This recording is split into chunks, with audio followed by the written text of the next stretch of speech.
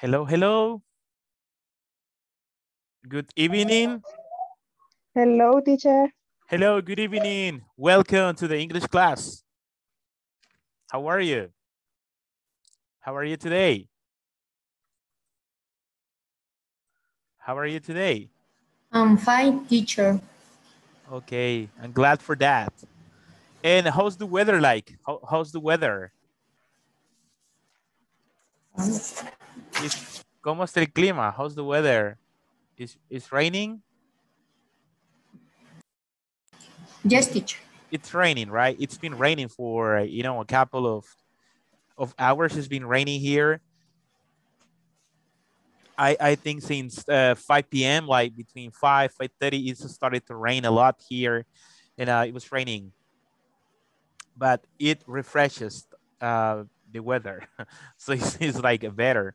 Well, it's a pleasure, to be here with you today in our classes. We have like 1 minute to start, and definitely because of the weather is very nice.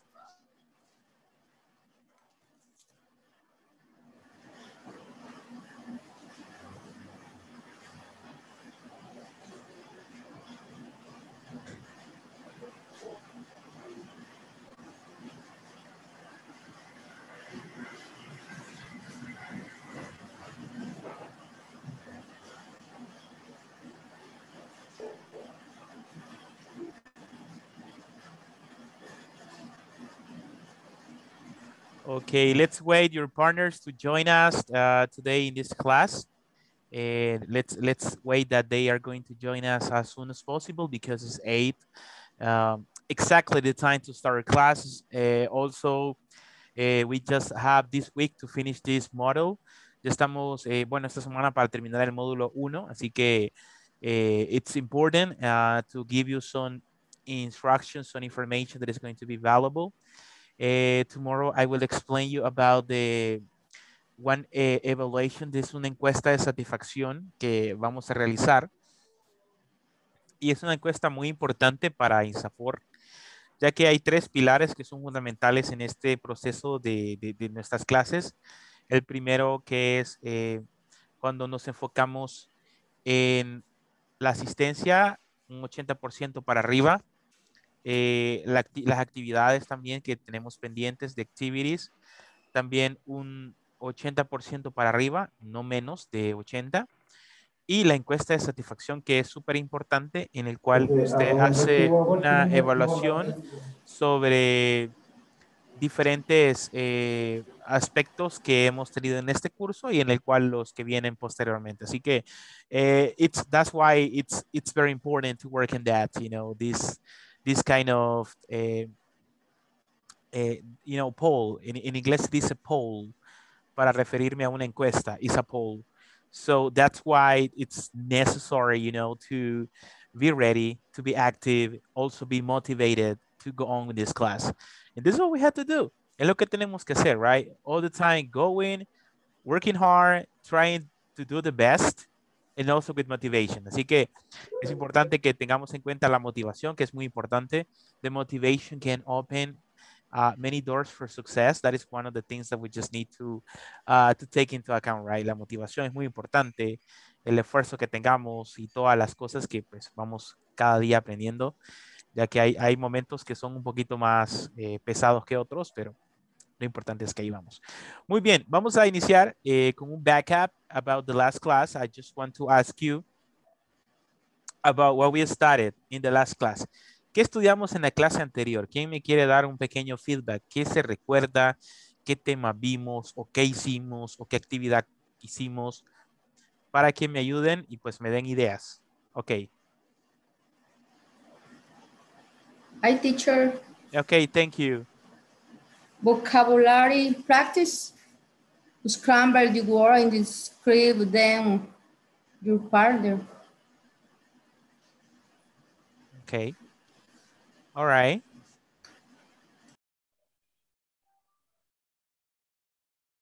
Okay. Well, that's cool. Somebody else would like to add something else? ¿Alguien más que quisiera agregar algo más? También para aportar un poquito acerca de qué es lo que hicimos en la clase anterior.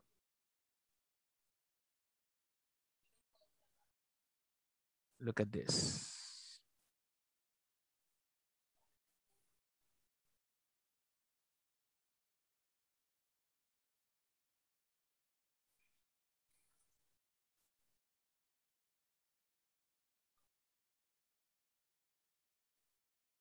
Okay. As a feedback of the last class, como pequeña retroalimentación, estudiamos un poquito acerca de video conference number 15 about vocabulary practice. En este caso era una práctica acerca de la unidad 3, que es where do you work? So it was a backup about this activity. So you talk about different aspects related to this part. As Veronica said before, we just have a time to talk about different activities respecting the time and the dates. It's important. So we work in this activity. We identify some departments. So we studied the departments as a backup because we have studied this before. Estudiamos lo que es un pequeño backup de los departments. What kind of departments? Production department, engineering department, so communication department, technical department, human resources, production. So, hablamos un poquito acerca de eso y hicimos como una pequeña competition acerca de estas actividades, ¿verdad? Como podemos ver acá. Accounting, right? And also we wrote some questions using the W equation. So we just had an opportunity to socialize about some questions that you wrote and you ask those questions to your partners. Compartimos un poquito esta información de sus compañeros. We wrote some questions using what, when, where, why, which, and who. Eran las W equations that we selected to make some questions. That was actually important to work that part, definitely. ¿Qué más hicimos? We go up that. We wrote some, go back. Yeah, so we wrote some information, some activities about, typical day at work. So we wrote what we do in the morning, what activities in the afternoon, and what activities in the evening. We didn't add 9 because nobody's going to be working at 9. There are some special cases in which people work at 9, but in this case, this is the section, it's going to be the evening.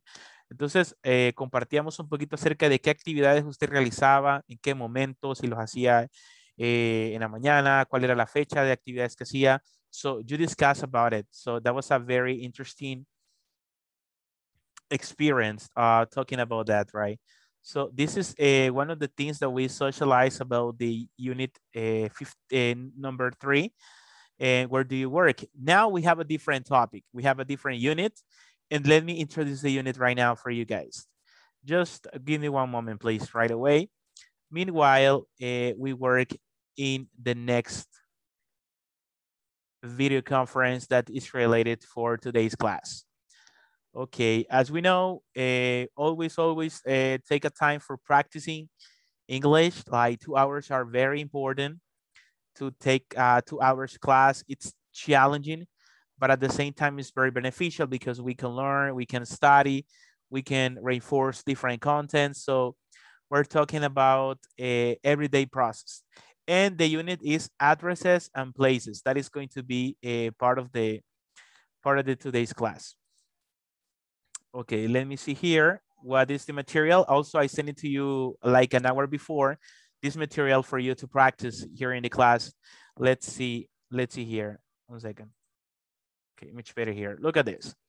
It says, video conference 16, how to use prepositions of place. In the last class, we were studying the preposition of time. We use at for a precise moment, for a specific time. Usamos at, usamos in for years, for period of time. Also, for months, we use in, and we use on for months and dates, and also for days of the week, on Monday, on Tuesday, on Wednesday. So we talk about that. But today, we're going to study the prepositions of place. That is different because the meaning of the preposition is going to be totally different. El significado, en este caso, va a ir enfocado a preposiciones de lugar, ¿verdad? Cuando me refiero en aquel lugar, en este lugar, entonces aquí usamos prepositions of place. Aquellos eran de tiempo y ahora estos son de lugar. And also, we can see the new unit. The new unit is called addresses and places. That's the name of the unit, addresses and places. So we're talking about direcciones y lugares. That's the name of this unit. Direcciones y lugares. Let's start now with the first activity right now. And then we're going to pass the attendance list right now for you guys. Look at the general objective to describe the location of me, in this case, and others workplace. So we're talking about where we work, what we do, the location where we work. Hoy vamos a hablar un poquito acerca de dónde trabajamos. ¿En qué lugar? What's the address? Look at this. And also, I will be able to describe the location of me in other workplace. My and others workplace. En este caso, seré capaz de describir mi ubicación y de otros en el lugar de trabajo. Es decir, dónde está ubicado, where it's located. So we're going to create an address. Okay, for this, we're going to move. And also we have the first activity. Look at this. Warm-up activity. Ask some classmates where they work and the location of it. Also mention where you work and its location too. So this is what you had to do today, guys. You're going to describe where you work and also your partner's work. Eso es lo que haríamos en esta clase. Usted le va a preguntar a sus compañeros a dónde ellos trabajan, dónde trabajan y cuál es la ubicación, and the location. We say it in English, location, that es como la ubicación. Entonces, la pregunta es, where do you work? Y entonces usted dice, okay, I work in this company, I work in this company, I work in this company. Okay, tenemos la primera pregunta, where do you work? Y la segunda es pregunta, where is located?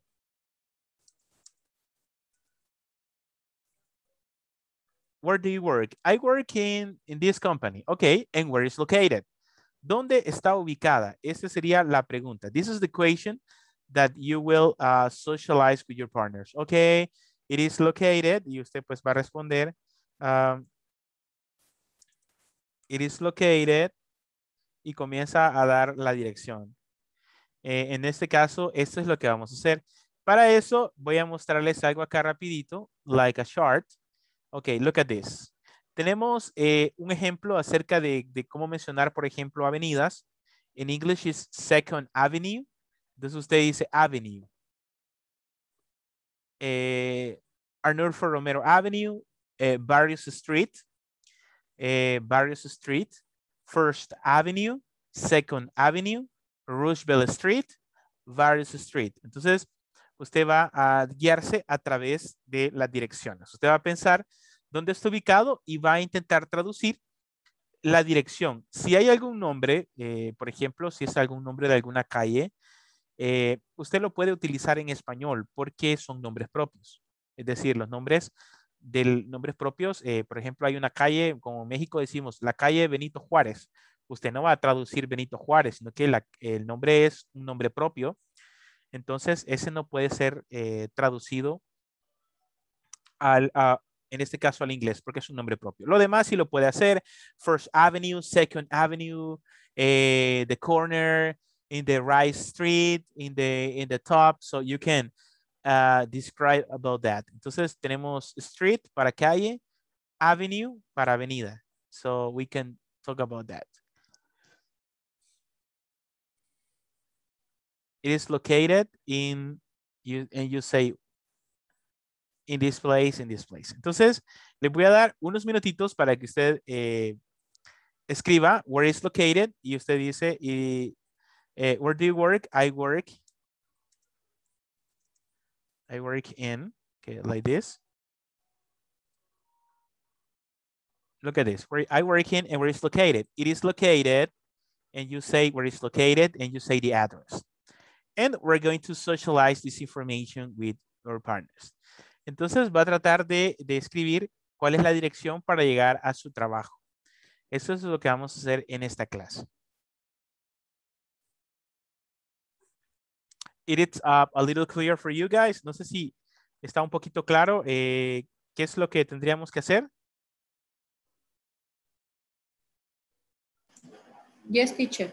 Okay, Una pregunta, teacher, una question. Yeah. En el caso de la dirección décima, calle Poniente. 10th Street. 10th Street.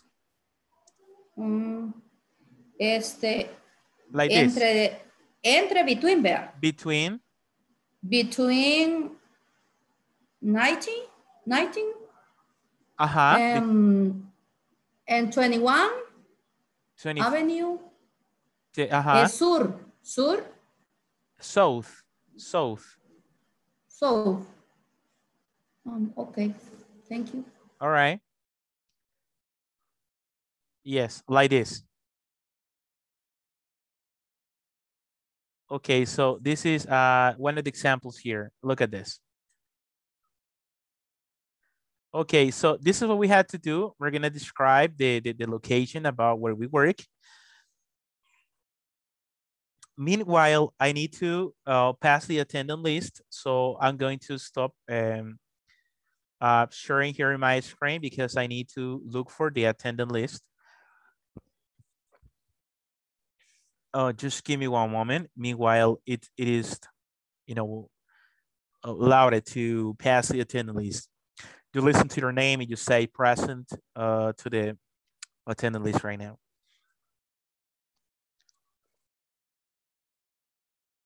Look at this. Now, let me check here. Okay. Just work on that. Let's work on that. All right. Let me see here. Let me go ahead and help with this.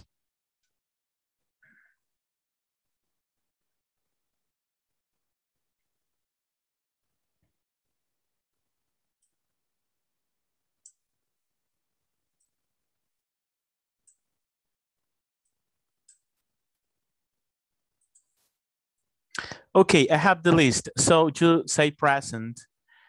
Adalberto Ismael Fuentes. Present, teacher. Solo que, mire, estoy un poco varado aquí y todavía me falta agarrar otro bus, así que solo va a estar de oyente ahora. All right. Thank you. Thank you. Adriana Lisbeth Serna. Present. Ana Mercedes Amaya. Ana Mercedes. She's not here. Claudia Yesenia Palacios. Present. Donina Michelle Fuentes. Present. Thank you. Edgar Gonzalo Chacón. Present. Erika Guadalupe Castro. Present. Thank you. Helen Dinelli Barraza. Present. Thanks. Javier Alexis Flores. Javier Alexis. Oh, he's not here yet. Catiel Mayrin Aguilar. Catiel Mayrin. She's absent too. Kevin Vladimir Gutierrez. Present, teacher. All right, thank you. Manuel Alberto Romero. Present. Maritza Noemi Ayala. Present. Maritza Roxana Portales. Maritza Roxana Portales. She's not. Mauricio Orlando Carranza. Present, teacher. Thank you. Mónica Lisset Chicas. Mónica Lisset Chicas. She's not here. She's not Mónica. Rosa Maritza Barrientos. Rosa Maritza Barrientos. Rosy Mabel Melendez.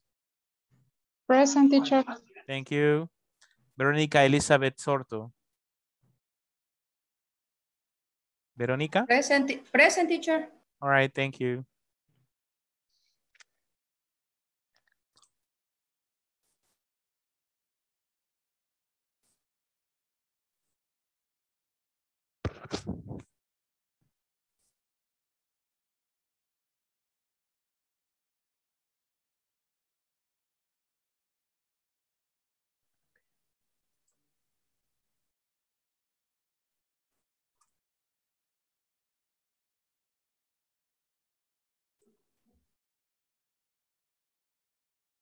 Okay, so for those who are joining right now to the class, we are working specifically in this question.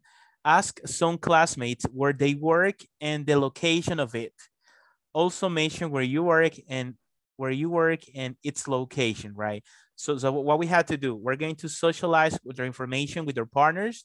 We're going to talk about where we work, a donde trabajamos, el lugar de donde trabajamos, what's the name of the company. That is the first thing that you're going to talk about. The second one is where is located. Where is located. Teacher. Yes. Poniente se dice west. West, yes. Thank you. You're welcome.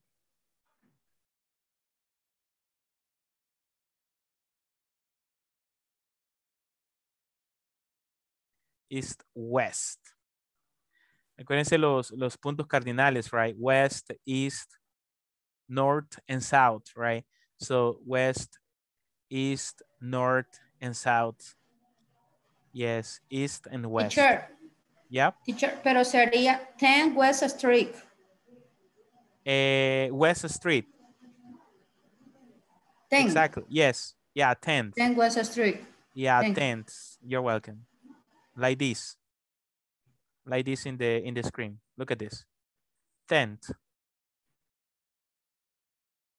North Avenues, which is south, right? So we work in that.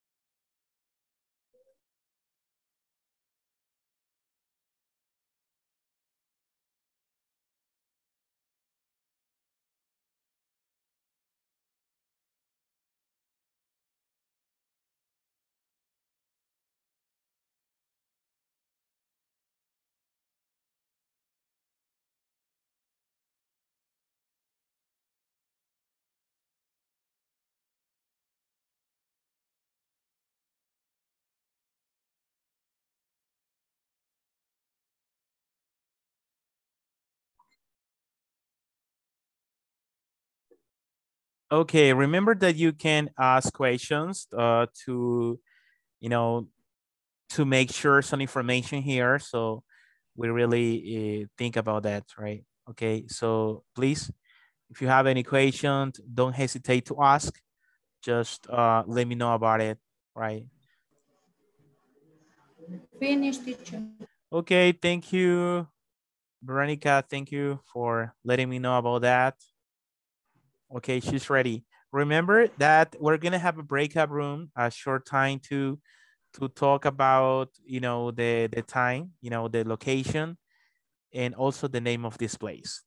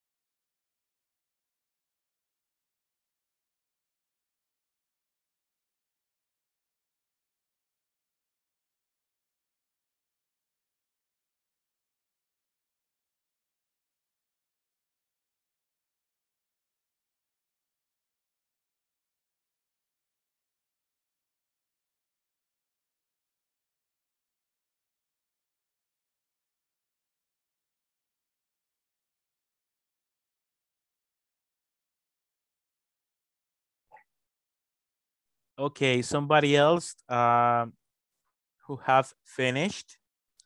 ¿Alguien más también que pues, haya terminado?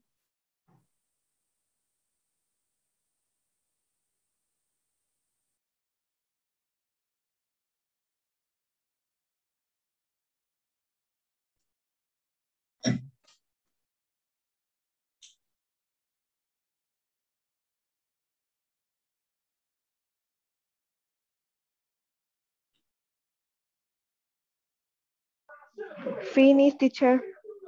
Excellent, thank you.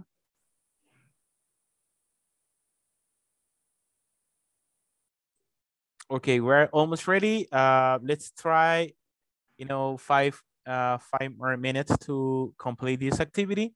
And then we're going to create the breakout rooms. The goal is to practice and produce the language. Así que vamos a casi iniciar para poder work this activity.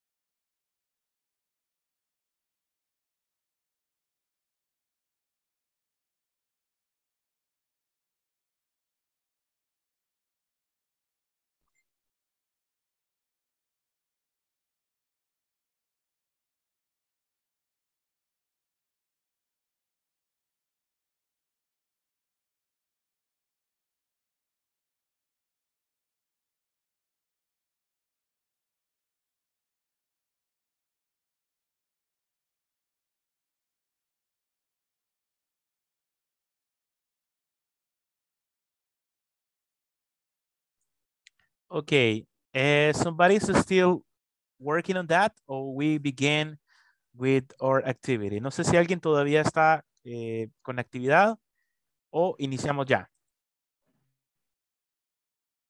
We can start. Okay, I think we can start. Y no se les olvide, pues siempre tener activo the camera. So thank you for those who have active the camera. Así que recuerden de que es importante pues que tengan la cámara encendida. Muy bien, vamos a formar los breakout rooms. We're gonna make small groups. So we're gonna take 3 groups. Let me see.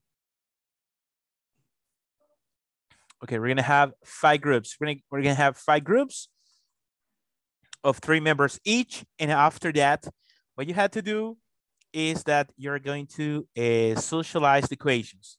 Where do you work? Or yeah, talking about what the name of the company. Where do you work? And that is the first one. Where do you work? And the second one is where is located. Where is located. ¿Dónde está ubicado? Okay. It's located in the First Avenue, the Barrios Street, number 63, San Salvador, or Santa Tecla, or Santa Ana, or San Miguel. So you mentioned that. All right. Let's do it. And it's going to be an easy activity. It's going to take like 5 minutes. So let's do it.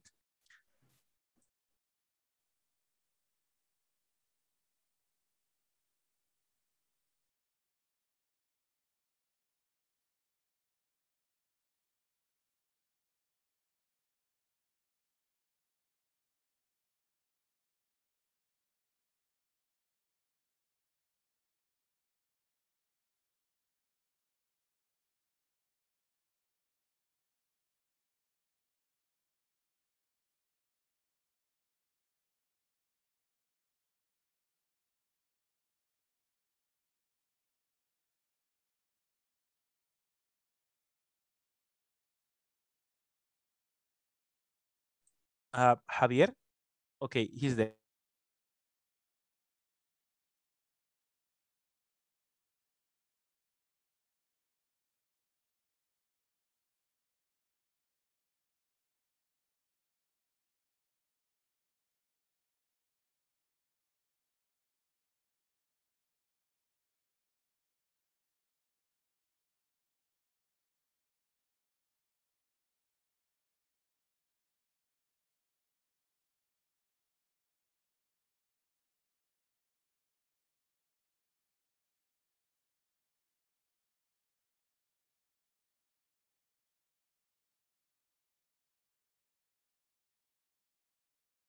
Pregúnteme usted a mí. Va. Where did you work? I work in San Roque Pharmacy. Where is it? What is locker? Locker. It is located Located? located. Located. Locator. Located. It is located 10 North Avenue, Colón, the Angel. Qué chiquito. Preguntar, Mauri. Vaya. Pregúntale, Mauri. Where do you work? I work pharmacy San Roque. Where is located? My location is 10 Avenue 1 Stream 7, Sonsonate. No sé si está bien así. Pregúntame usted otra vez, Helen, para ver si escucho el teacher y que a ver si me equivoco o no. Try it. Yeah, try it again. Pregúntame, Helen. Right. Where they work. I am in the work a coac de RL. I work in. Ahí sería I I work. I work in. Ajá, I work. Like this. In. I work in. En location. Perdón. En location. It is located for this Easter and second North Avenue number 1, Barrio Centro, San Miguel. Are you from San Miguel? Yes. Oh, nice, Donina. Good. Yeah, she's from San Miguel. Nice, nice, nice. I thought you were from San Salvador. That's okay to live in San Miguel. All right. How's the weather? How's the weather in San Miguel City? ¿Cómo está el clima? How's the weather? Ay, calor horrible. It's very hot. Yeah, people say that in San Miguel is very hot. Okay, that's comprehensive. All right, all right. Thank you. That's okay. I like it. It was good. I work at. Thank you, teacher. All right. Thank you. Okay, veamos el chat. Veamos el chat. Acá Okay. All right, continue, guys.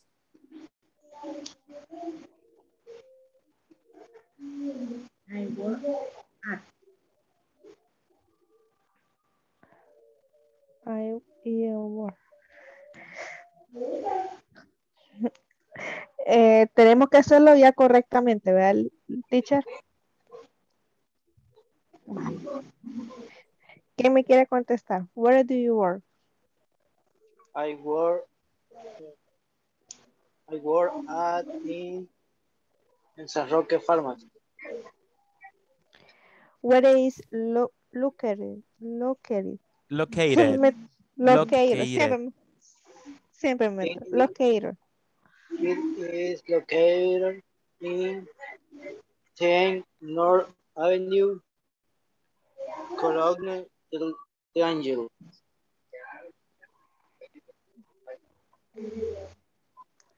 Pregúntale a The department, what department is San Salvador? Department in Sonsonate. Sonsonate. Okay, so Sonsonate department. Department.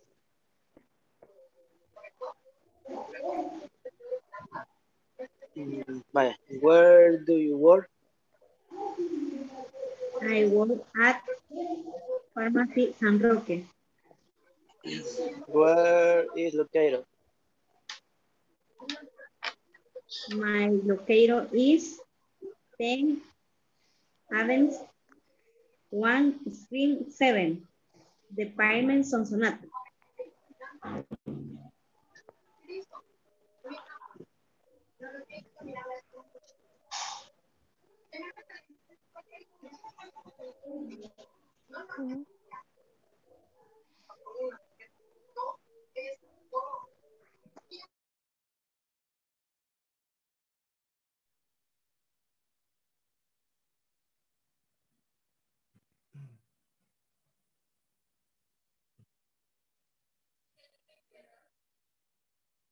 Ok.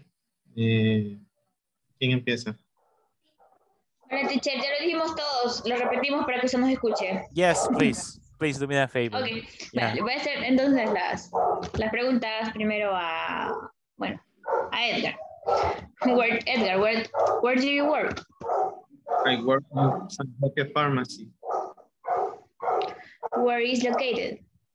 It is located in Avenue North in front of 3rd Cycle Jefferson and Street to Highway toward Acajutla. Ok. Si gusta, hágale las preguntas a Erika. Erika, where do you work? I am work distribuidora salvadoreña. Where is located? Hay Avenida San Martín, between Strip A, West Strip, Santa Tecla. Okay. Hágale la pregunta a Lisbeth. Esas las preguntas no las copié. No las copió. Ajá. Lisbeth, where do you work? I work in Movie Plus. Where is it located? It is located in Street Los Abetos, number 18, San Salvador. Okay. Yeah, that was awesome. Excellent. I really like it. That was understandable. At least you try, to try an English address, because we know that we all the time give an Spanish address. Pero está muy bien, la verdad. Entonces usted dice I work, ¿verdad? Es I work. Yo trabajo en tal lugar. So you say I work. All right. Thank you, guys. Great job. Okay. Gracias. All right. Thank you. All right.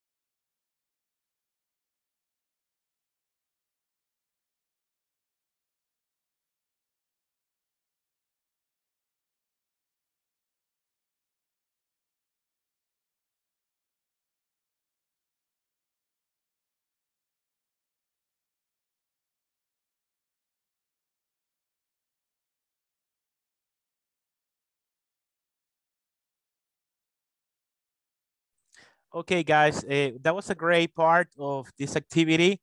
Talk about address. I listen some of you, having a nice, time to talk.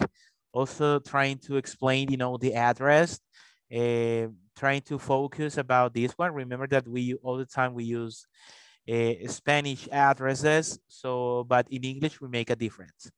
Okay, we are going to go to the next part. Look at this. Listen to your teacher, read the following places on the map. So we have a bank. The pronunciation is bank. No, don't say that in Spanish, bank. No, it's bank. And then, I'm sorry, we have a bank, sport palace. Sport palace is an example. School, school. Barrios street, Barrios street. Mall, then we have mall. Mall that is related to centro comercial. In English, we call them a mall.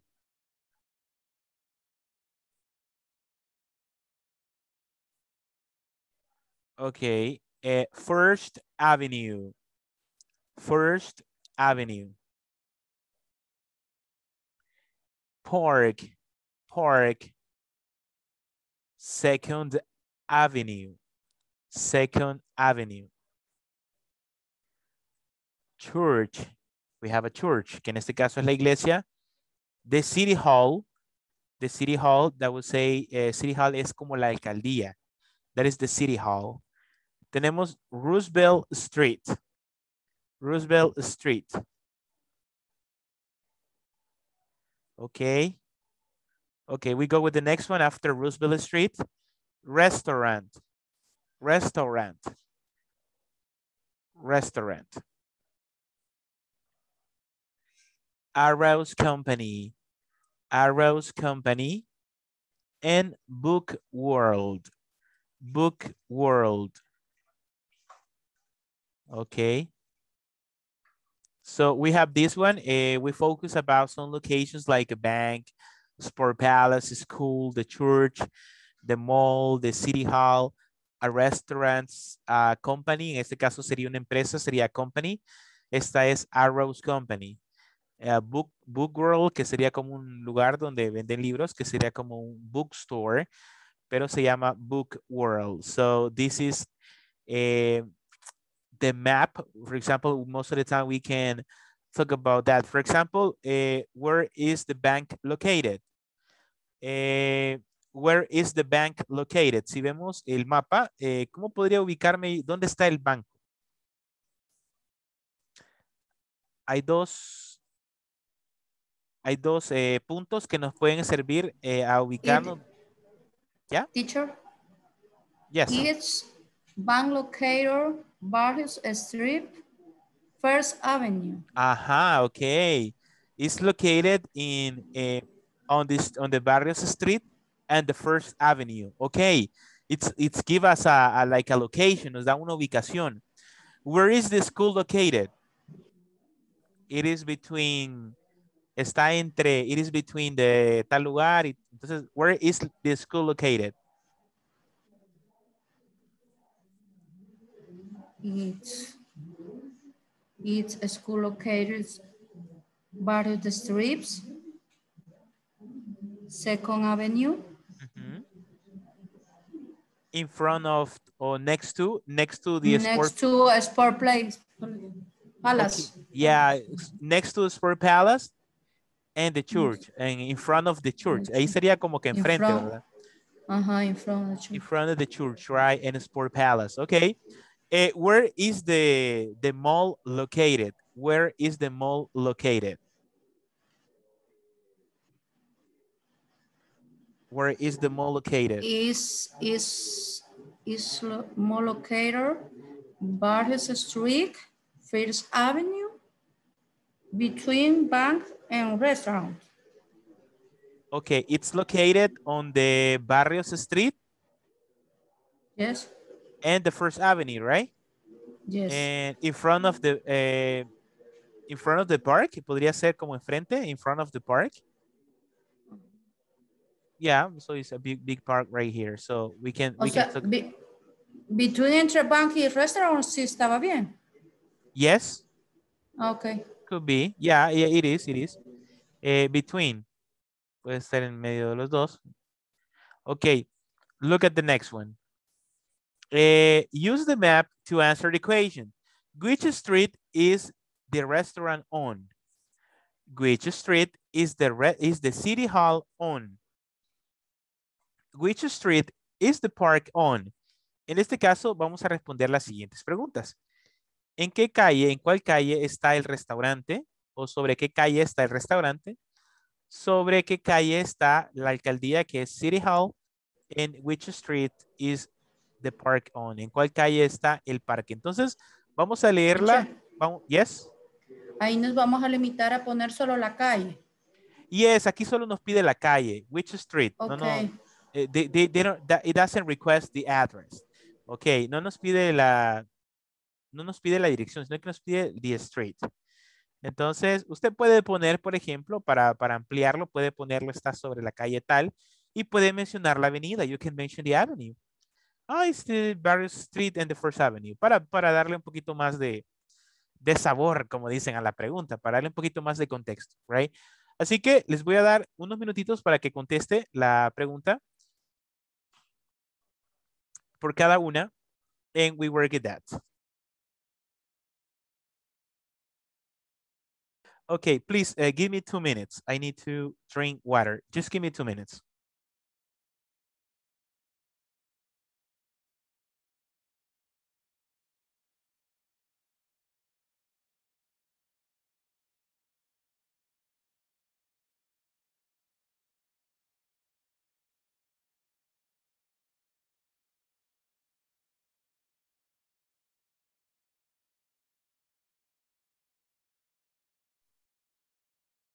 Okay, so you can see here the examples about the, the map. This is the map. And also the equations about the street. We try with this.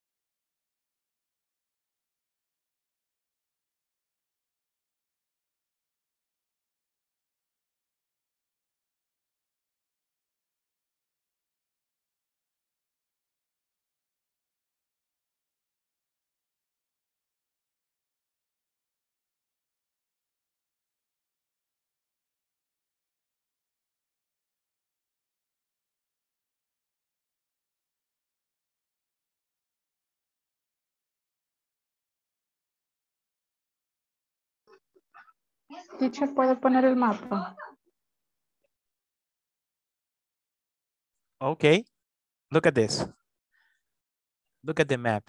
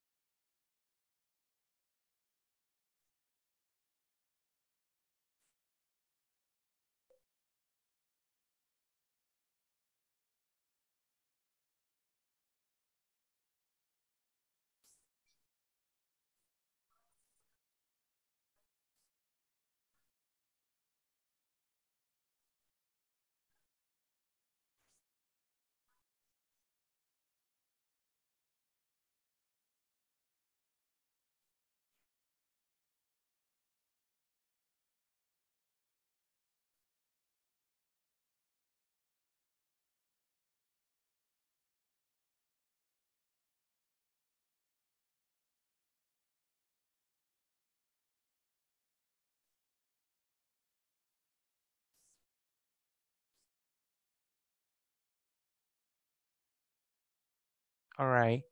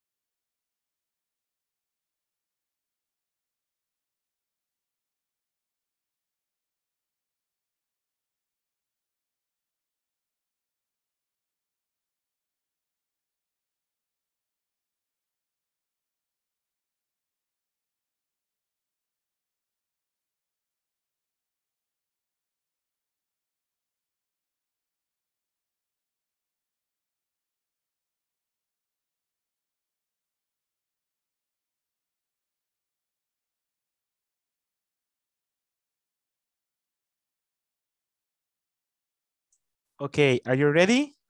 ¿Estamos listos? Ready?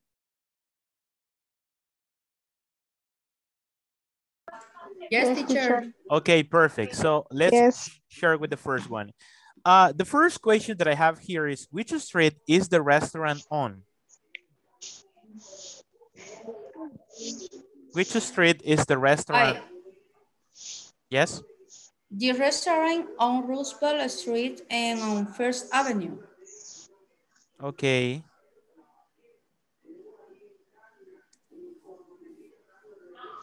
It is on the first street. Oh, Like, Roosevelt. Roosevelt. Roosevelt. Okay, 1 second. So we're gonna go back. So it's in the, yes, we say Roosevelt.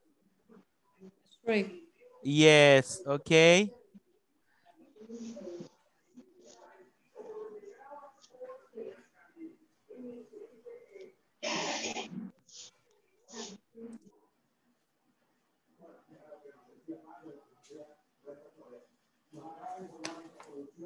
It's on the Roosevelt Street. Yes. And First Avenue. and the First Avenue. And First Avenue. Okay, and First Avenue. Okay, like this.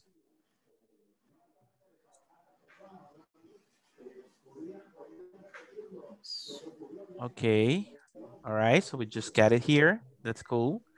Okay, and what is the number 2, students? Which street is the city hall on? It It is. is. Dele. It is on City Hall, Second Avenue, and Roosevelt Spring, and from the park. Wow, that is a nice description. Okay, we say it is. It is on Barrios Street.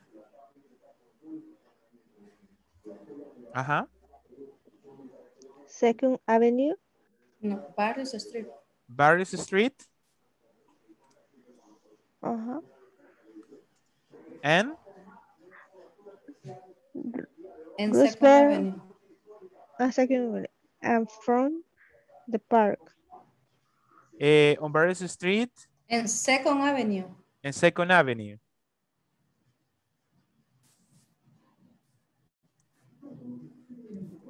In front of the park.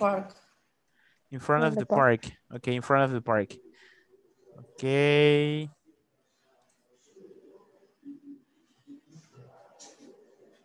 Okay, it is on the Barrier Street in Second Avenue in front. Oh, I need to misspelling. Front. Okay, in front of the park. Okay, so it will be like this. All right, that's cool. That's cool. Yeah, I like it. So it was a very clear example here. All right. And which street is the park on? Which street is the park on? All right. It is on Barrios Street between First Avenue and Second Avenue. It is on Barrios Street. Between First Avenue and Second Avenue. First Avenue and Second Avenue.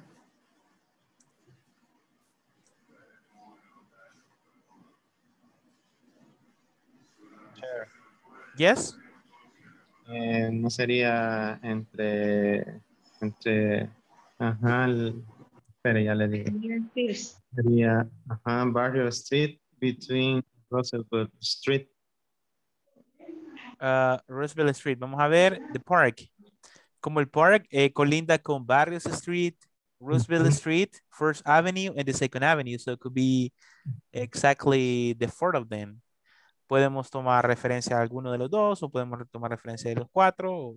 So, because it's in the center. It's in the center of the city. We could say like the center of this map. So it could be in Barrios Street, could be in the Roosevelt Street because it's next to. It's in the center. So it is okay. We can say also barrios.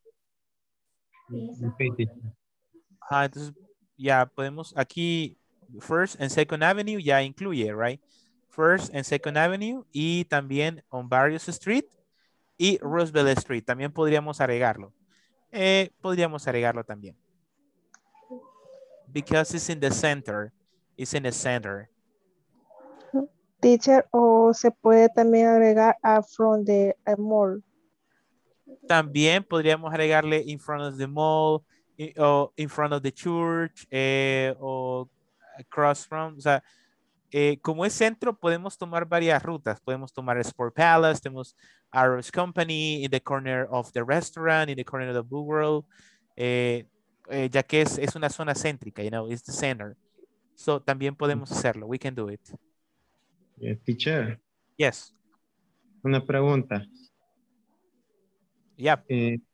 Se podría decir opposite corner como dirección. The opposite. Opuesto Opposite. a. Ajá. O sea, esquina opuesta. Okay. Opposite Se corner. podría. Yes, you can say it. The opposite corner. Yeah. Esquina opuesta. Very good. Okay. Yes. So, as you Teacher, can... perdón, podríamos agregar downtown si sabemos que es el centro de la ciudad o algo así, o el centro de ahí, ¿no? No, en este caso, como, o sea, si es el downtown, tendría que ser como el lugar. Es un área periférica más grande. En este caso, aquí solo está el parque.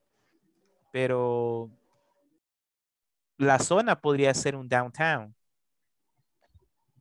Donde incluye todo esto. Yeah, so where it included.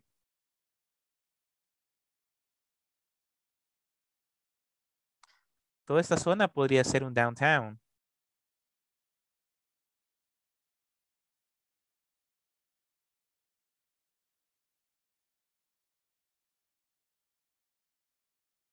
All right.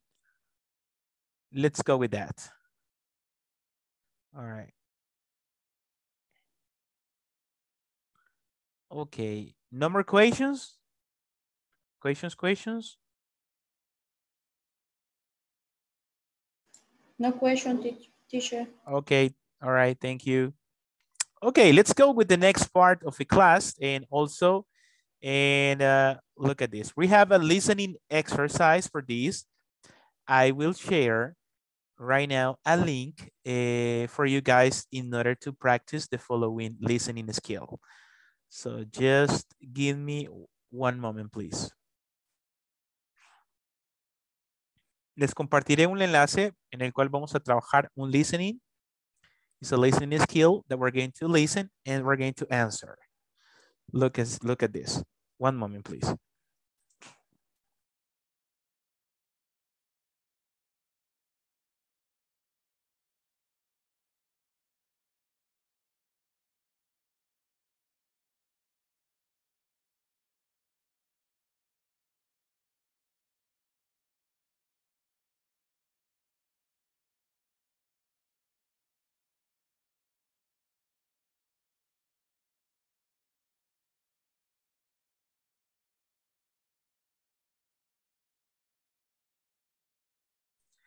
Okay, guys, I'm sharing with you right now a link here in the chat.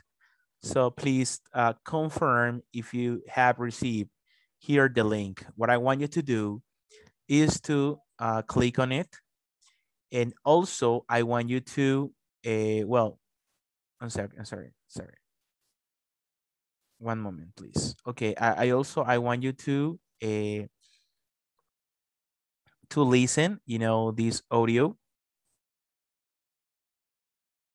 One moment, please.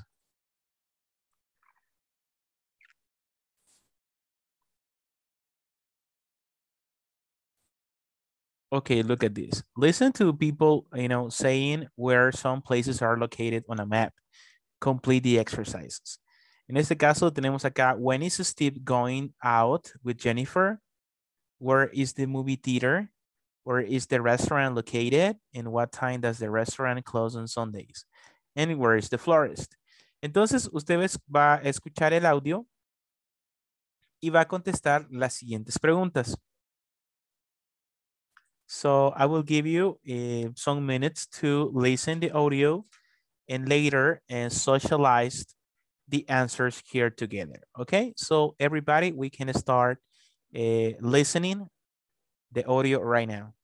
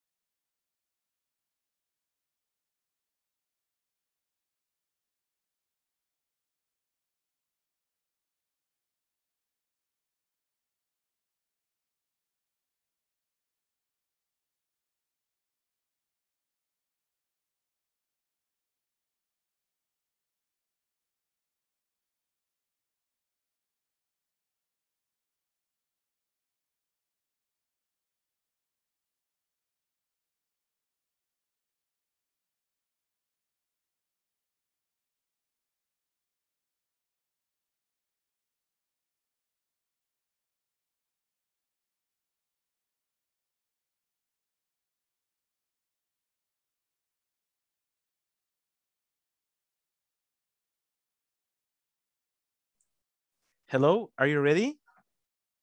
Are you ready? ¿Estamos listos? ¿Todavía no?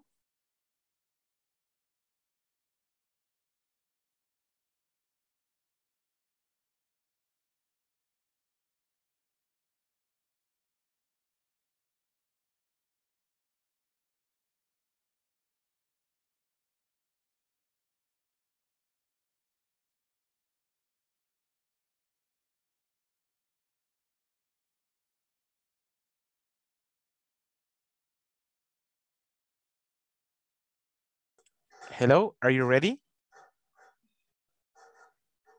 ¿Estamos listos? Yes, teacher.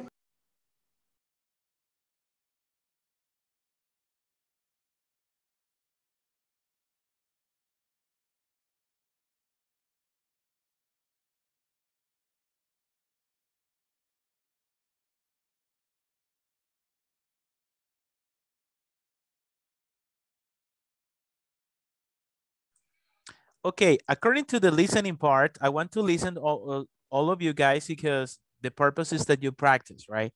Lo importante es que todos practiquen e interactúen. That is the goal of this. Okay, according to the first one, where they are going. ¿A dónde es que van? Where they go. In this case, when. In this case, when. Cuando decimos es cuando. Cuando viajan en este caso. The answer is, what answer could you get from that? What is the answer? Saturday. Saturday, teacher.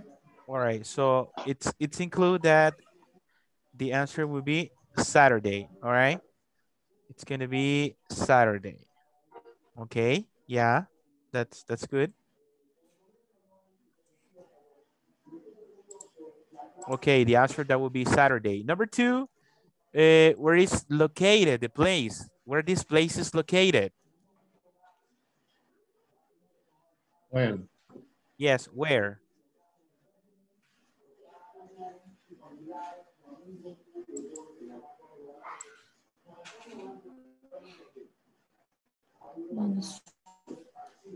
They are talking about the building. They are talking about the building. If they are like, if you turn to the right, if you turn to the left, and what building is, what is the building? So what answer you have? El second building. ¿Qué? Por el nuevo hospital. Okay, there is a number. They give a number. They give a number.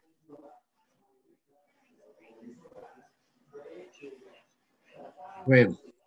It's 12, right?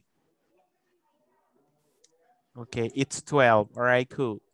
And the restaurant. Okay, what about the restaurant? 11. Okay. All right, good. All right, cool. And what about the other questions about the restaurant closed? So what time? What time did it close? 12 a.m.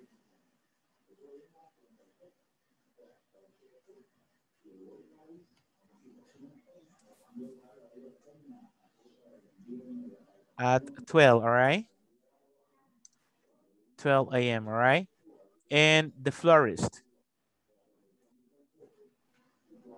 It's 10. It's 10, all right? Cool. You can see here, it closes at 12 and it's 10, all right? That's nice, that's nice. Okay, so we could, work in that exercise. Question, it was clear listening to you. ¿Lograron comprender la estructura? ¿Lo lograron comprender? Could you understand this conversation?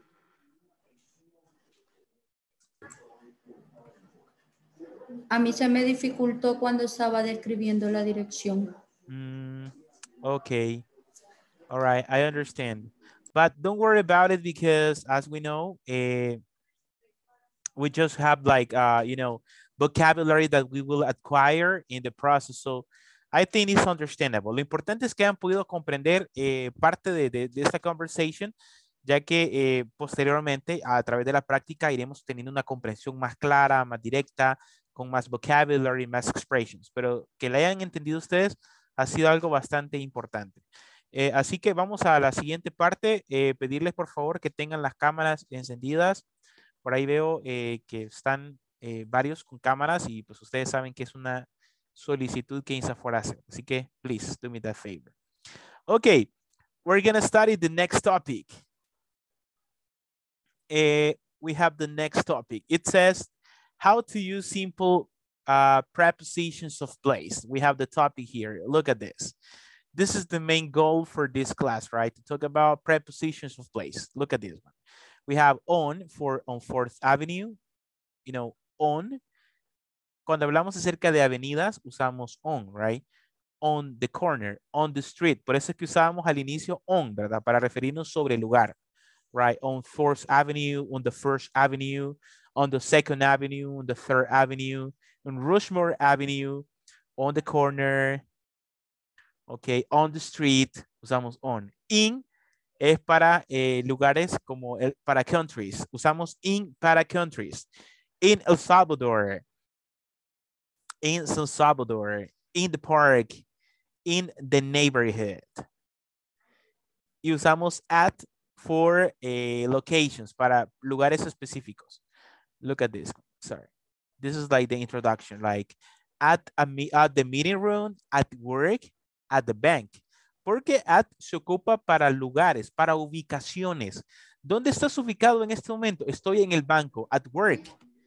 Estoy en el trabajo, at work. Entonces usamos at para referirnos a ubicaciones, puntos de referencia. Para eso usamos at. At the mall. Yes, I am at the mall. Estoy en, okay, I am at the mall. Ese at me indica un punto. Yes. At the cafeteria. At the cafeteria. I am at the cafeteria. No es tanto que estemos adentro de la cafetería, sino que el at me indica el lugar, el punto. Cuando estoy adentro, por ejemplo, en la casa, ocupamos in. I am in the living room. Para dentro de la casa, utilizamos in. In the kitchen, in the bathroom, in the living room. Usamos in. Pero ya vamos a ver más ejemplos para que podamos ampliar un poquito más estas preposiciones de lugar. Pero para calles, para avenidas, usamos on.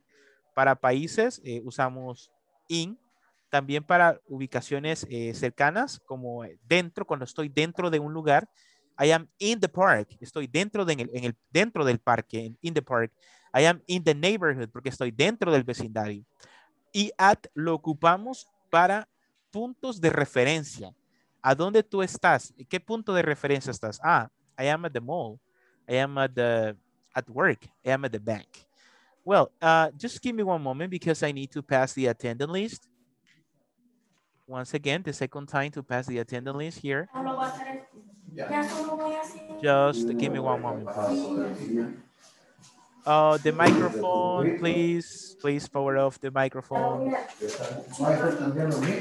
Micrófono, se escucha por ahí. Thank you. Thank you, guys. Okay, just one moment. Let us to check here this part. 1 second. Okay, we're going to pass the attendance list the second time here. So you listen to your name, you say present. Alberto Ismael Fuentes. Present. Adriana Lisbeth Serna. Present. Ana Mercedes Amaya. Ana Mercedes Amaya. Claudia Yesenia Palacios. Present. Donina Michelle Fuentes. Present. Edgar Gonzalo Chacón. Present, teacher. Thank you. Erika Guadalupe Castro. Present, teacher. Thank you. Helen Dionelli Barraza. Present. Javier Alexis Flores. Javier Alexis. Present teacher. Present teacher. All right, thank you. Catiel Mayrin Aguilar. Kevin Vladimir Gutierrez. Present teacher. Thank you. Manuel Alberto Romero. Present. Maritza Noemí Ayala. Present. Maritza Roxana Portales. Mauricio Orlando Carranza. Present teacher. Thank you. Mónica Lisette Chicas. Present. Mónica Lisette. Okay. Present. Thank you. Rosa Maritza Barrientos. Rosa Maritza Barrientos. Rosy Maybell Meléndez. Present teacher. Okay. Verónica Elizabeth Sorto. Present teacher. Thank you. All right. We're great. We're great with this. All right. Let's continue with the next part. We're going to talk about the use of, you know, this structure. So just one moment, please, here. Look at this.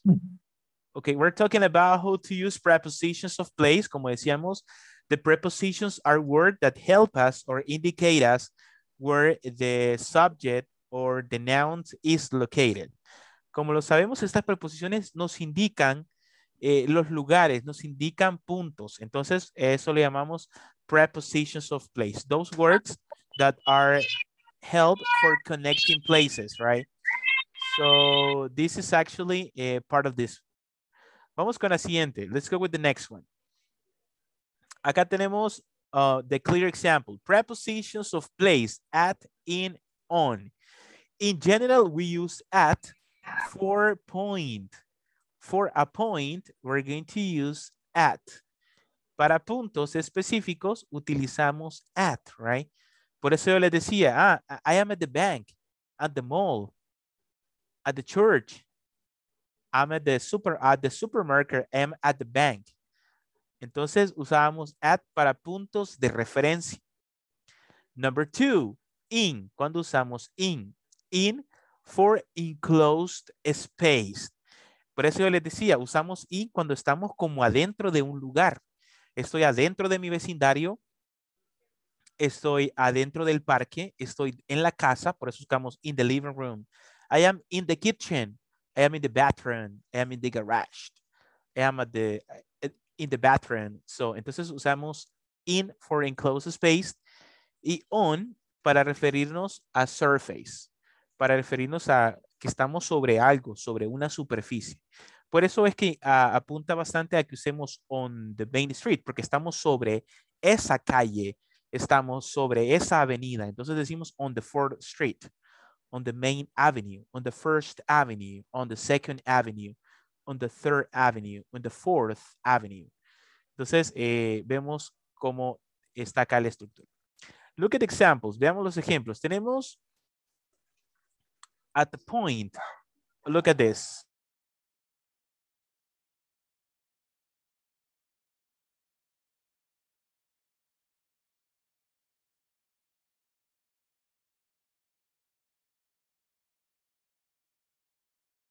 Okay, look at this one. At the corner, we have at the corner.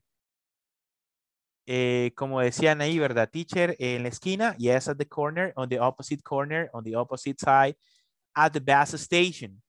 ¿Dónde estás? Estoy en la parada de buses, you know, at the bus stations, at the bus stop. At the door, at the top of a page, at the end of a road, at the entrance, at the crossroads,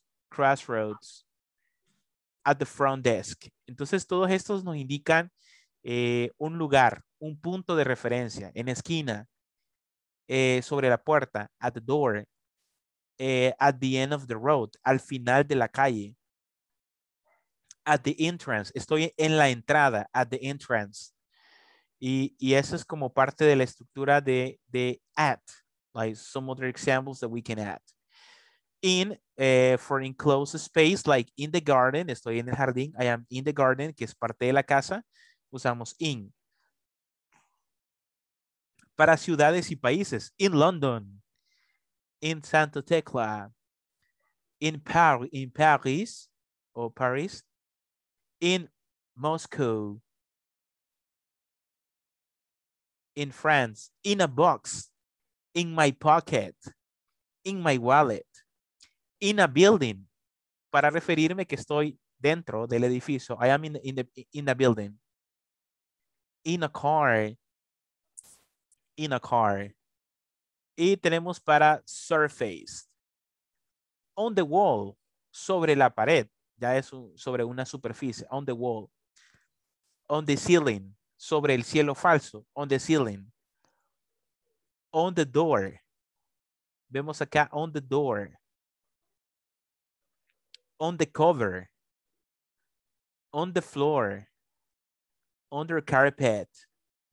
On the menu. On the page. Vemos algo bien interesante que está acá. Look at this. Que está on the door y at the door. ¿Cuál es la diferencia de at the door and on the door?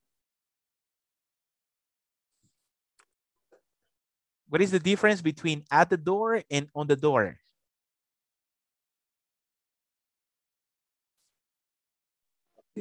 Una está por la puerta y la otra está dentro. Está en el lugar, ¿no? O sobre la puerta. Uh-huh. Exactly. En este caso, at the door no significa de que yo voy a estar en la puerta, sino que el punto de referencia es que estoy parado sobre la puerta, you know, I'm at the door, estoy en la puerta. Entonces está la puerta y estoy yo. Pero en la segunda ya no me refiero que voy a estar a la par de la puerta, sino que me refiere que algo está sobre la puerta. Entonces, por eso decimos on the door, porque algo está colgado sobre la puerta. Esa es la diferencia de at the door and on the door. That is the difference. And this is another, well, part of these structures. Vamos con la siguiente. Tenemos otros puntos de referencia, another point of reference. Y por eso es que vamos a... Okay, look at this one. At home, at work, at school. Look at this one. Look at the example here. Look at this example here. Por ahí creo que se escucha un... ayúdeme con los micrófonos, porfa. Okay, thank you. I appreciate it. So we have at home, at work, at university, at college, at the top, at the bottom, at the side, at reception.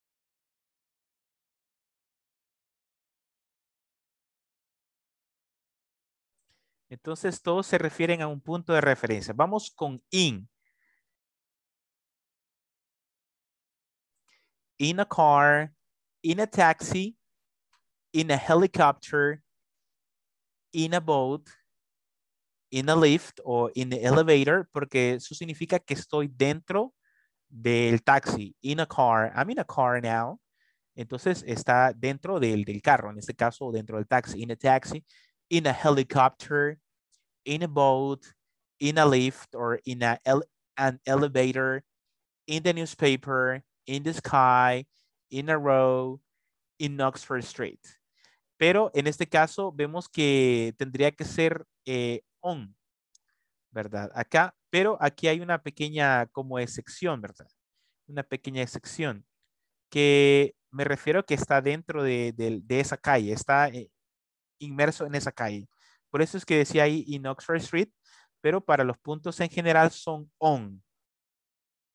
Vamos con on a bus, on a train, on a plane, on a ship, on a bicycle, on a motorbike, on a horse or an elephant, on the radio, on television, on the left, on the right, on the way. Entonces, diferenciando in y on, in es cuando estoy dentro de algo y on es cuando estoy sobre algo, que es algo distinto. Está sobre, on the bus, está en el bus, en el tren. Entonces, that is actually very close, pero podemos ver la diferencia, como decíamos. In es para lugares encerrados, es decir, yo quiero enfocarme de que estoy dentro de un lugar, Y on es para referirme que está algo o alguien sobre la superficie de algo. Entonces, esa es la diferencia de las dos. Y at para hacer el punto de referencia. So, that is the point.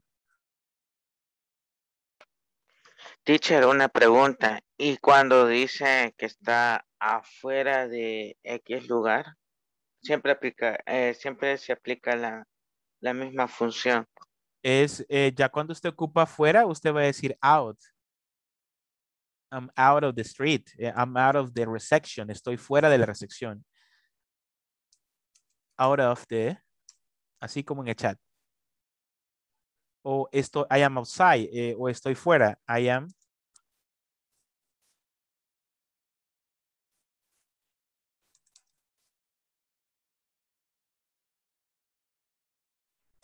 Entonces, para decir afuera, usted puede decir out of o I am outside of.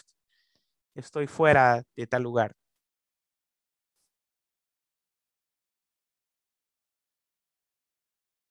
Look at this. Ok, gracias. All right. Otra, si quisiera yo unir antes comer y voy a aplicarle el otro, hay que comer afuera, a ponerla afuera, se puede conjugar las palabras. Sí, out of, yeah.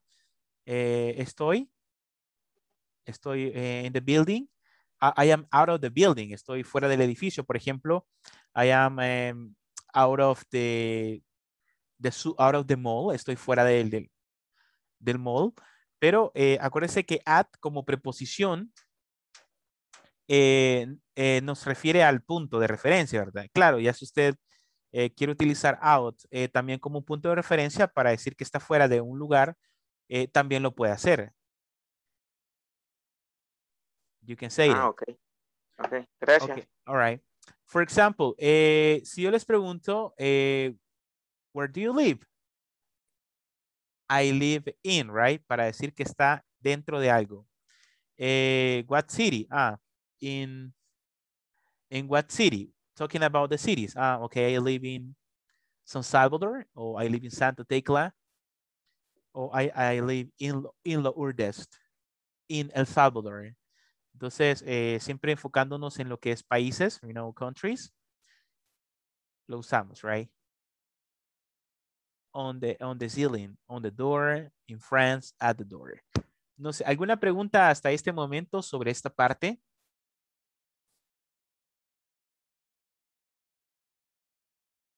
Retroalimentando, on es si está sobre algo, in es si está dentro y at en punto de referencia. Exactly. Aquí claramente nos dice, right, at point, in close space, and on the surface. Por ejemplo, there are some doors that have like a kind of stick.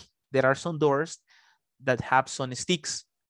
Why those sticks? Because people can put some hats at the top of the door, right?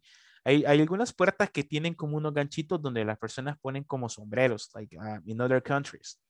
Entonces, aquí nos aplica, en vez de decir I'm at the door, it's on the door. En este caso, sobre la puerta, on the door. Entonces, aquí nos aplica on. Y in, like in garden, in France, in London, in Russia, in Brazil, in Brasilia, in Argentina. We talk about that. Okay, let's work with one activity. I want you to help me to complete this part. Quiero que me ayude a completar esta parte. It says, complete the location of each item using the correct preposition of place. Para eso, yo les voy a dar unos minutitos para que usted piense un poquito acerca de cuál preposition of place do you think match exactly with each statement. Look at the example number 1. I work in the bank that is First Avenue and Various Street.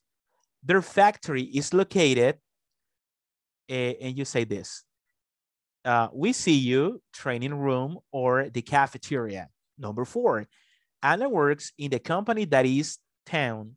My relatives go to the mall that is Roosevelt Street. Tell him that we are at the meeting room with everybody. So for this one, we're gonna have a short practice. The goal is that you can socialize this information together. Así que vamos a contestar esta parte rapidito. Vamos a contestarla con sus grupos. Tenemos like a short time. Don't forget that is this exercise. That is the exercise. Complete the location of each item using it, at, and on. Así que este es el ejercicio que vamos a trabajar. Don't forget that this material is in the group, in the WhatsApp group, so you can, share this information with your partners. Okay, let's work together y les voy a dar unos minutitos para que podamos completar this exercise. Let's do it.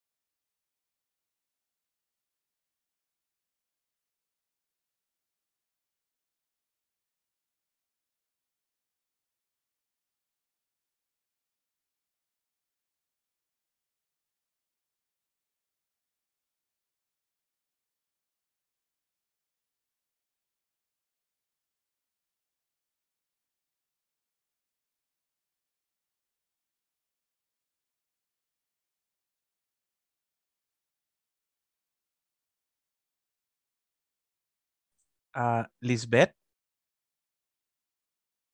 Adalberto, Adalberto,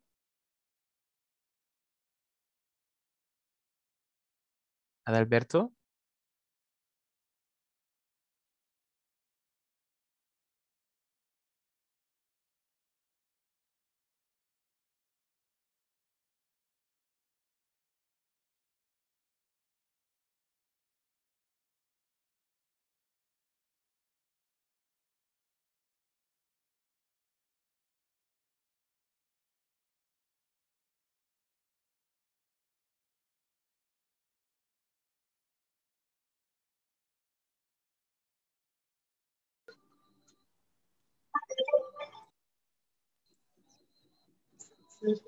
Hoy sí.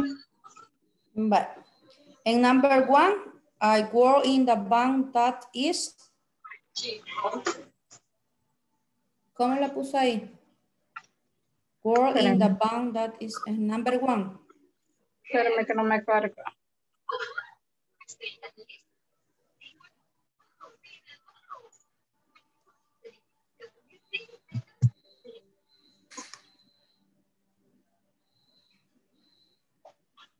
Ahí está.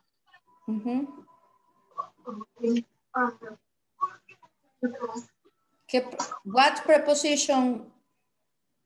I work in the bank, First Avenue, Barrio Street. Preposition?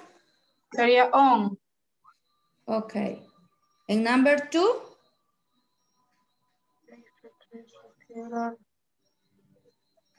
Sería in. Okay. And number 3?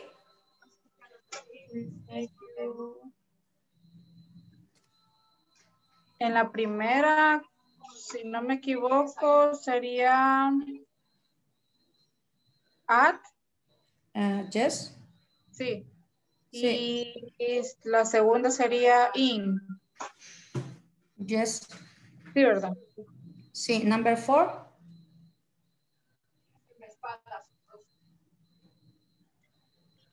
Ese sería at. No. Teacher, in number 4 is in, ¿verdad? Town es de ciudad. Yeah. Yeah. Remember that is when it's related to city or to country, we're gonna use it. It's in. Es in. Yeah. Yeah. And number 5, Rosie?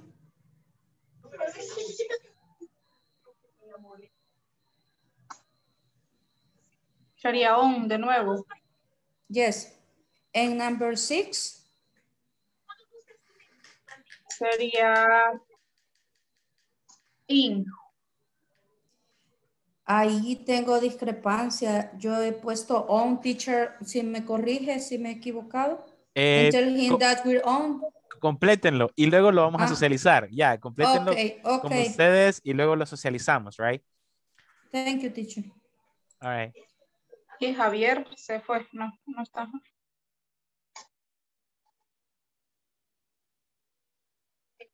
Active. No, aquí estoy. Aquí estoy. Active, Javier. Active. Pensé que estaba mudo.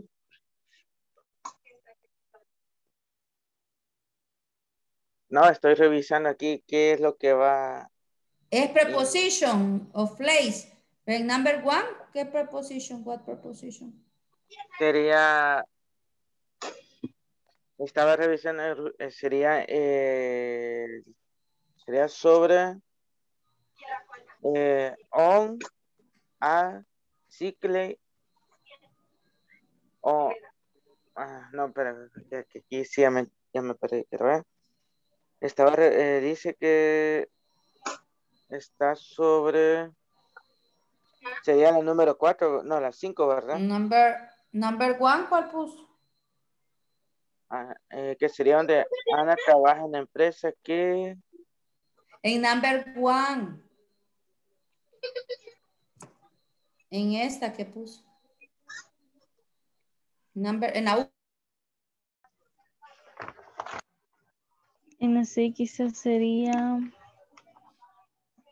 on. Para mí sería on, pero no sé. On and, No, in creo yo. o in at the meeting room with everybody. In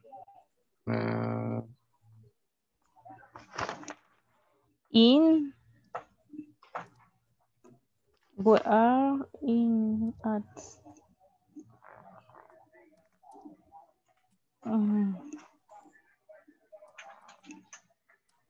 in, so que in es para ciudad.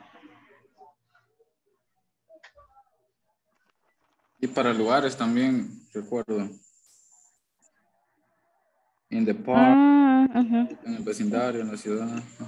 Exacto. Pues sí. El número 1, entonces, I work in the bank that is on First Avenue and Barrios Street. Sería la 1.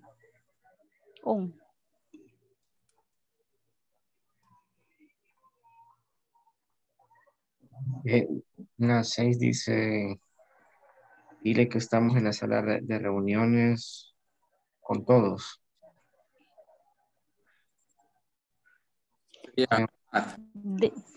Dentro de... pues sí, in. Estamos en una sala de reuniones o están reunidos, pues. Exacto, sí. Entonces sería como at o in. No, in. En la 6, in. Pero que no están dentro de como de la reunión. Yo lo puse acá in en el traductor y me lo tradujo. Dile que estamos en la sala de reuniones con todos. Sí, es que el traductor a veces tiende a ser muy literal.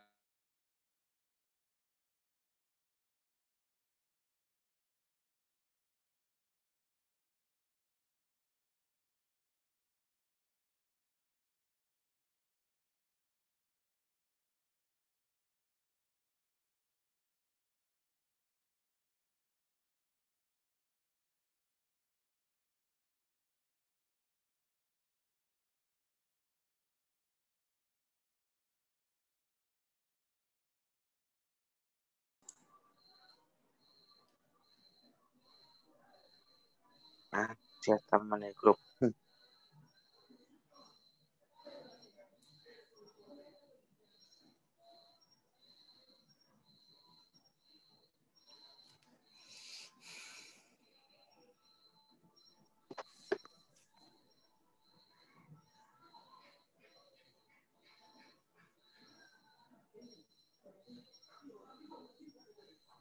Okay, let's socialize the answers here together. We're going to work at the first one. Estén atentos ahí también en el chat para que estemos completando las oraciones. So I need your help with the number one. I work in the bank that is On First Avenue. En okay. Barrio Street. Okay, we're going to use on, right? On First Avenue. Number two, their factory is located In La Libertad. yes, in La Libertad. Very good. Okay, let's try with the number three right now. What is the number three? We see you At. Oh, at In. training room or In. in the cafeteria or at the cafeteria. Veamos si es un punto de referencia. What do you think? At. Yeah. En este caso estamos hablando como de puntos de referencia, right? Entonces usamos at. A menos que le pongan, ya estoy en la cafetería, ¿verdad? Entonces ya puede que esté, you know, inside the cafeteria. En este caso es como puntos de referencia. Ok. Number five. Okay, number four, I'm sorry. Number four, I'm sorry. I was like jumping this one. All right, let's try. Anna works in the company that is? In town. All right, cool. Excellent, thank you. Number five, my relatives go to the mall that is? Yes. Y la más fácil de todas. Number six. In.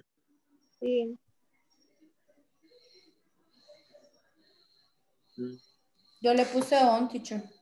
On, at, ya está at, así que la respuesta era at. We are at the meeting room with everybody. So in this case, the answer that would be at.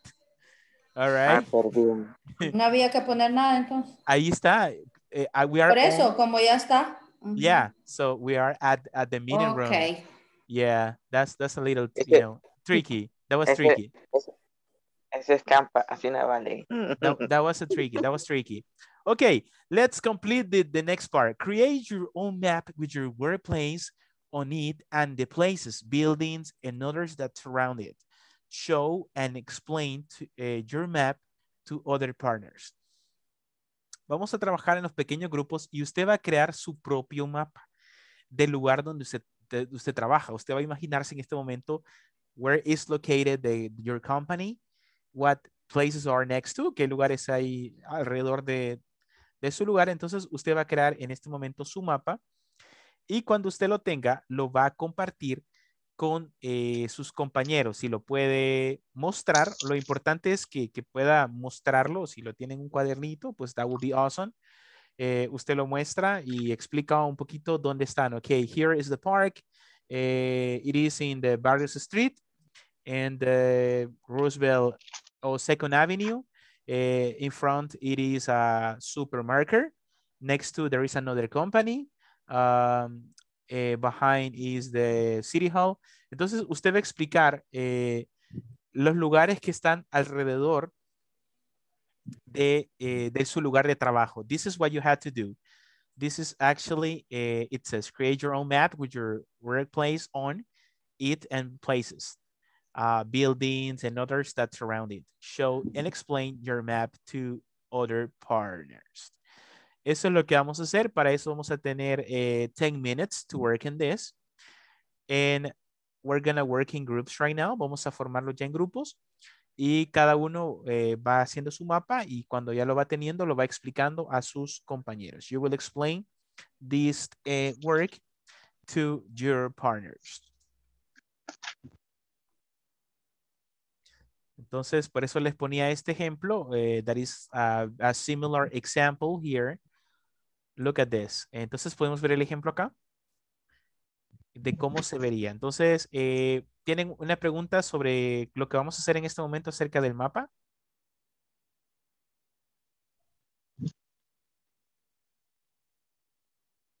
¿No? Solo la ubicación de nuestro trabajo. Ajá, van a hacer el mapa, van a dibujar el mapa así, y qué ubicaciones hay, si hay alguna calle, cómo se llama la calle que pasa por ahí, the avenue, si hay alguna iglesia, si hay algún mall, si hay algún bank, si hay alguna otra empresa, another company, if there is another restaurant.